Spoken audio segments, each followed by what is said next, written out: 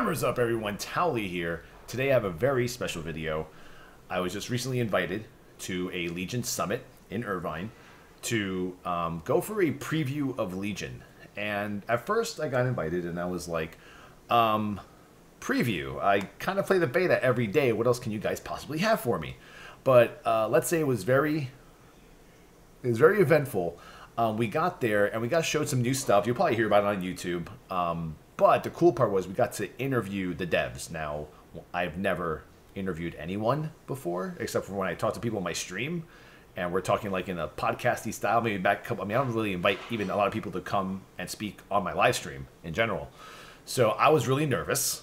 We didn't even know that we were going to be doing interviews with the devs. They just threw us in there. They're like, "Hey, you streamers and YouTubers, guess what? We're putting you in developer interviews. Ask them whatever you want." And I'm like, "Oh, okay." Swear to God, like all of us just kind of started scrambling around. We're like on laptops using like the business center, trying to, basically, type out our questions. I asked my community, guys, do you have any questions you want me to ask the devs? Let's do it. And I didn't really think I was going to get a lot of answers, but I got probably, I would say, some of the biggest answers of the interviews that were conducted. And I'm going to share that with you today, Friday. And I'm hoping that you guys enjoy it. I was able to, so it was a solo interview. I got about 15 to 20 minutes with Tom Chilton and Chris Robinson. Now Tom, man, if he says something, it's usually probably gonna happen-ish, right? Because he's like up there on the on the totem pole when it comes to what happened. I mean, I think above Tom you would say is Jay Alan Brack, right? I don't know. And Tom I had a really good interview with him, and he told me a lot of information that I thought they would not even answer. So the way we're going to do this video is I'm going to play the audio of the interview, because I didn't record video, just audio. I just took my phone, turned on the recording program, and went like this, like literally just right, on the table. And I was hoping it would record it. It did. Once again, I was very nervous. A lot of my questions were mumble jumbled. They understood what I was saying, though. And I even had to have clarification to make sure some of the responses I got were legit, because I'm like, I need you to speak into this microphone, speak into the flower, and make sure that I got the right info. And I think you guys are going to be very happy. So what I'm going to do is I'm going to play the interview.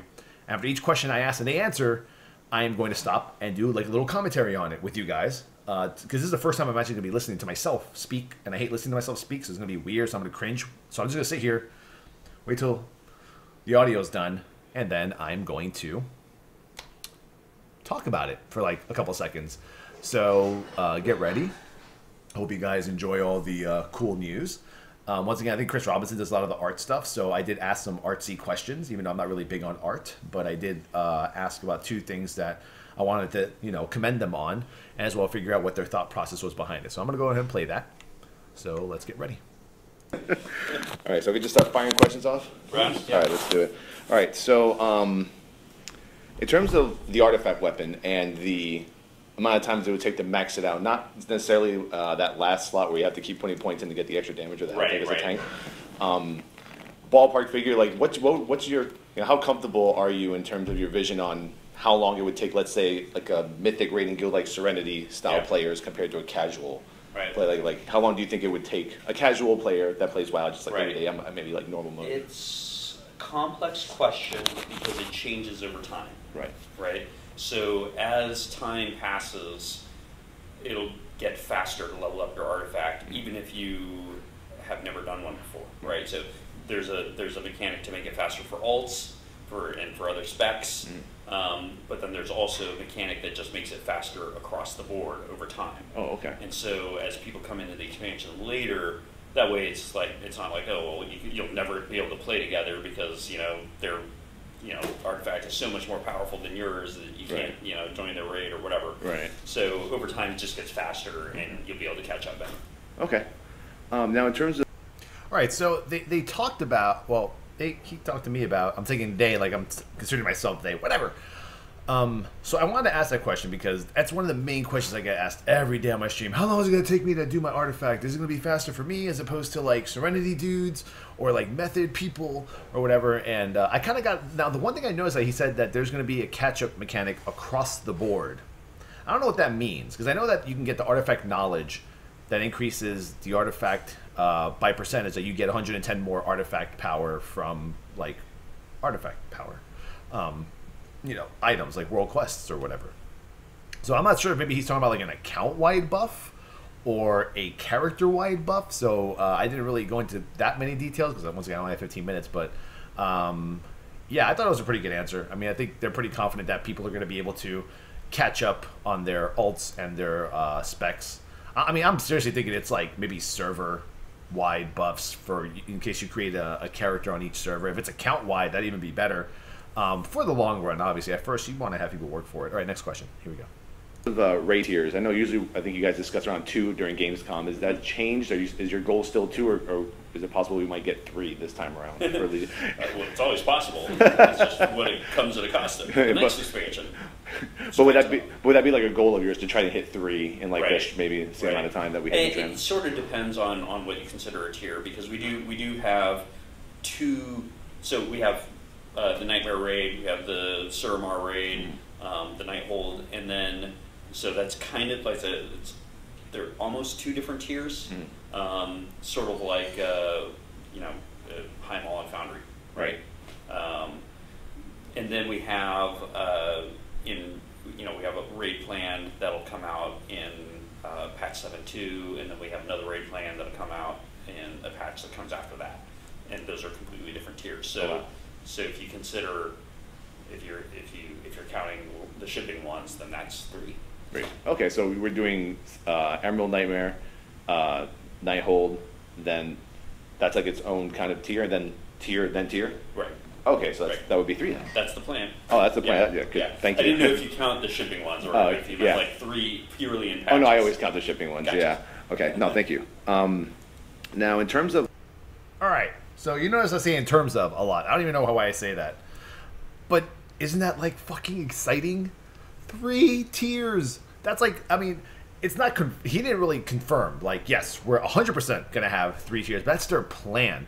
Like, their plan since Gamescom was always 2. Everyone was always under the impression 2 is the plan, 2 is the plan. But he's basically confirming that we're going to get Emerald, Nightmare, and Nighthold as 1 tier, and then another one, 7.2, and then another one in a patch after that. That's 3 raid tiers. That's what we've been wanting. That's what we've been asking for. You know, Draenor was just High Mall, Foundry, 1 tier, and then HFC, and then that's it. That was 2. That's 2 tiers of raiding, but like 3 different instanced raids. You know, so it sounds like, I mean, if you just listened, he basically confirmed that their goal is for 3 tiers, and it seems like that even have a patch plan for, you know, the launch raids to be Emerald, Nightmare, and Nighthold, and then 7.2 patch, and then 7. Yes, and then the next patch. So 3 raid tiers is their plan, and when he tells you straight up that's their plan, it's better than hearing at Gamescom we're going to shoot for 2 again or whatnot. So I think that's super exciting news. Next question. Oh, I killed this interview easily. Suramar. Now, I've been playing WoW for 11 plus years since the beginning, and Suramar is probably one of the most beautiful zones I've ever been in. Nice. So when it comes to like the artwork and all like the time that it took, like what was just like the, I guess, the thought process behind Suramar? Because I know that when I've been in every stage of the alpha, and like every time it just got better and better, and now it's just like mind blowing. Well, awesome. I'm glad that you think that, man. Mission accomplished. Yeah, right. When we started on Suramar, it's very much a Night Elven driven society in a way, right? Like they're different elves, obviously. They've evolved somewhat differently, but we wanted that sort of inherent initial reaction to feel Night Elven, and for people who are familiar with that race and enjoy it to really connect to that and be drawn to it. That comes with some problems, right? Like it's a pretty monochromatic palette that we're using for Night Elves. It's purple and blue, right, some silver, all those cool colors. You can't really do that in a zone without having anything kind of pop. So that zone was actually interesting, and typically what happens is the ones that are the most difficult for us to ultimately land on a color theme for end up being the best, right, because it's a lot of that kind of like trial and error, putting some stuff in, changing the sky color, changing the grass color, and finding kind of that harmonious balance. And then with an area like Suramar that has such a strong underlying theme of that kind of, like just the zone itself being this wild forest that was magically affected at some point in the past and has been kind of growing, right, from that point forward. And then the area that's within this protective shield that has never seen the light of day in so in the exact same number of years, it offers us that opportunity to kind of have that contrast between the two. Right. And with that, we really then open the doors to like, what can we do that's not just a green grass, blue trees, purple this, silver, whatever, so that still feels night elven.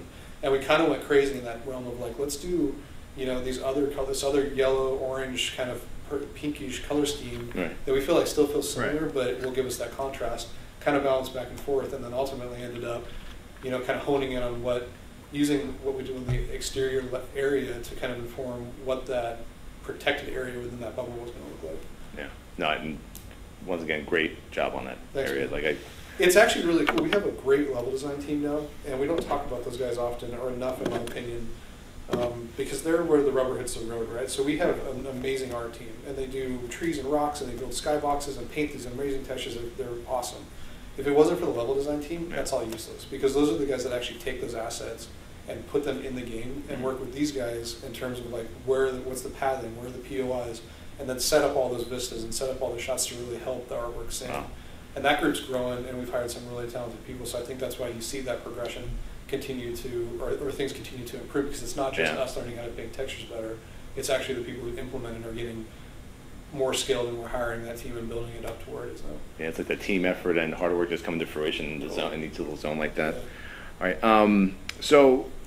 All right, so talking about Suramar, I really do, like, you know, that was being brutally honest. Like, I think Suramar is one of the most beautiful places I've seen in Legion so far. So, being that I was sitting with the art guy, I then just want to grill Tom with questions after questions. I also wanted to get some artsy stuff in there, and because I've seen how amazing Suramar is, how beautiful the, you know, the whole, like, the what is it called, the Nighthold area is.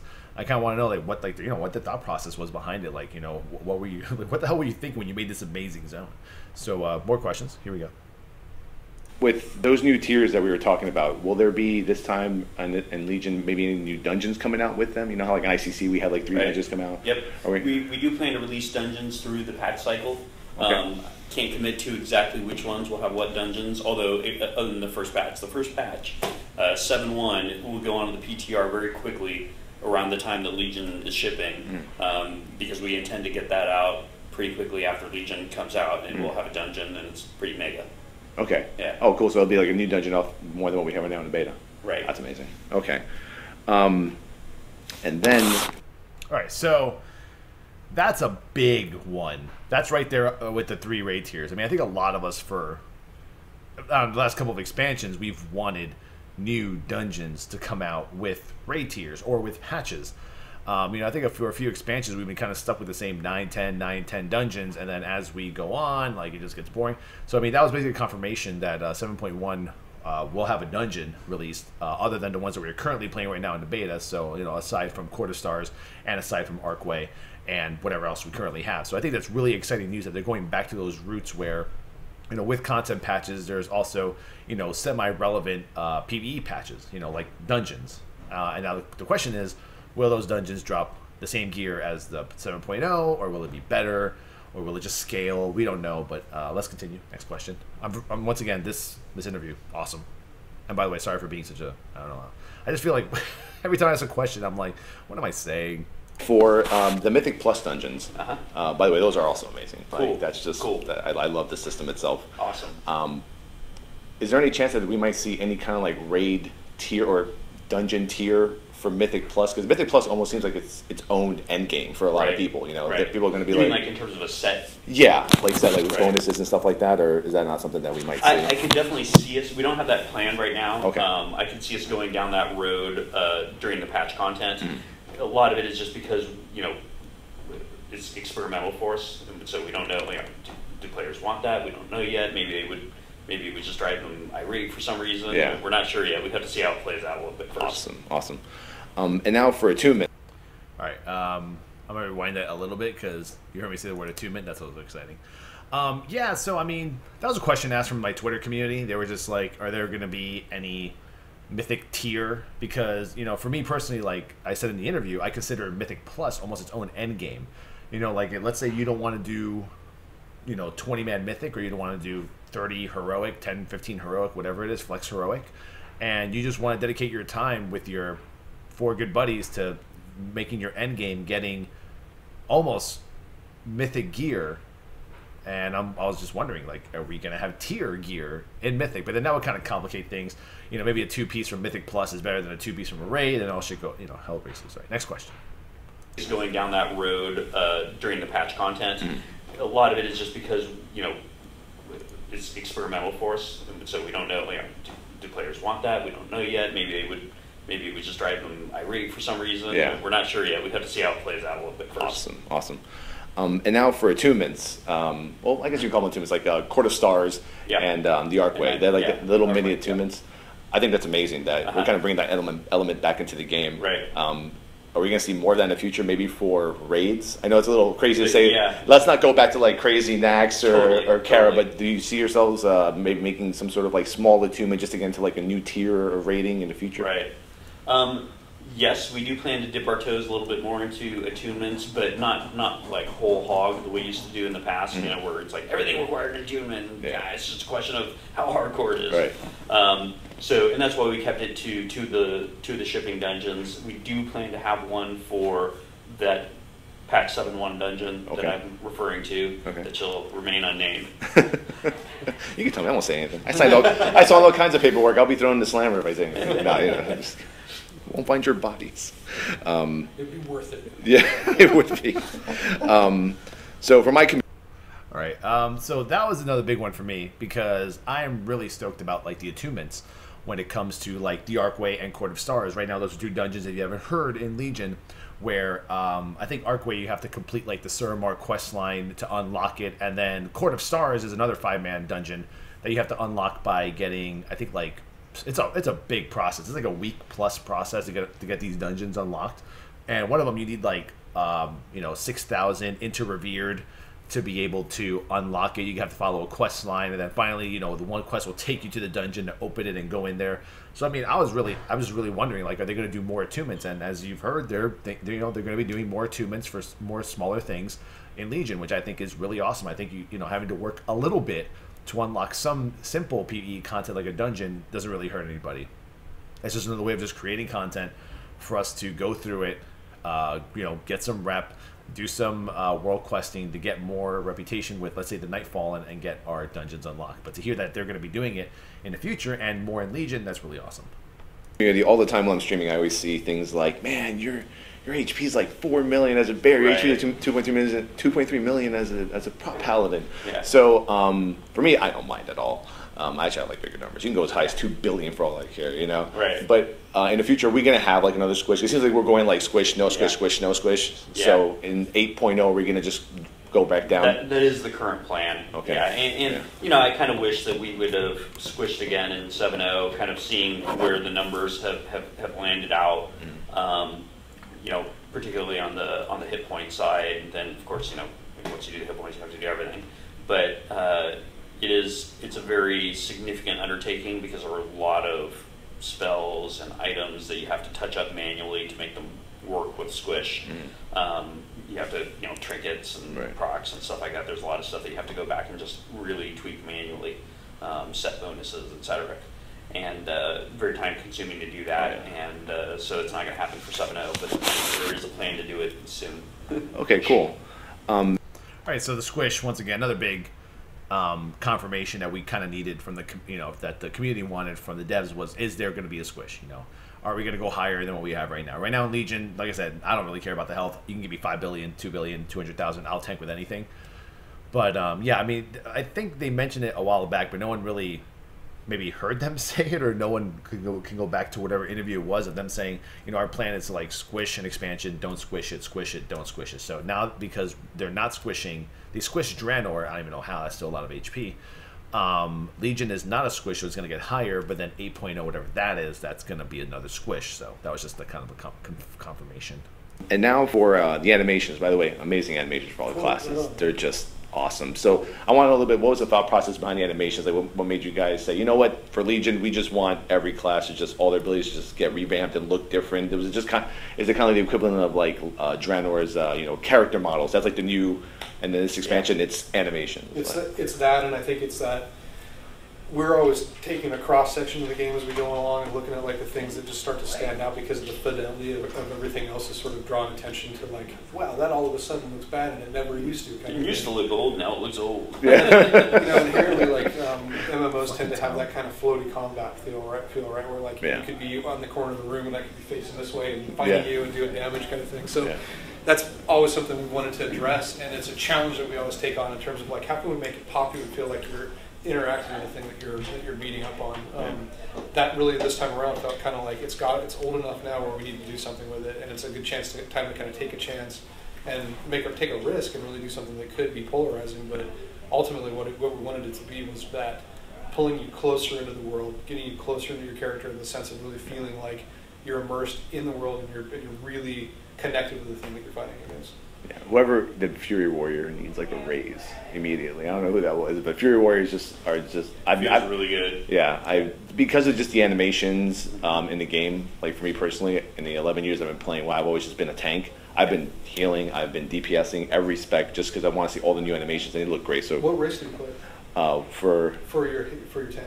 Dwarf Paladin. Do you feel like did you see any racial difference? But like, were you bummed out about losing any kind of racial animation? You know, in terms of like certain races have like the twirl attack or whatever. No, we had not to really. sacrifice some of that stuff. No, it didn't really affect me too much. No, Okay. not really. Cool. Really. Yeah.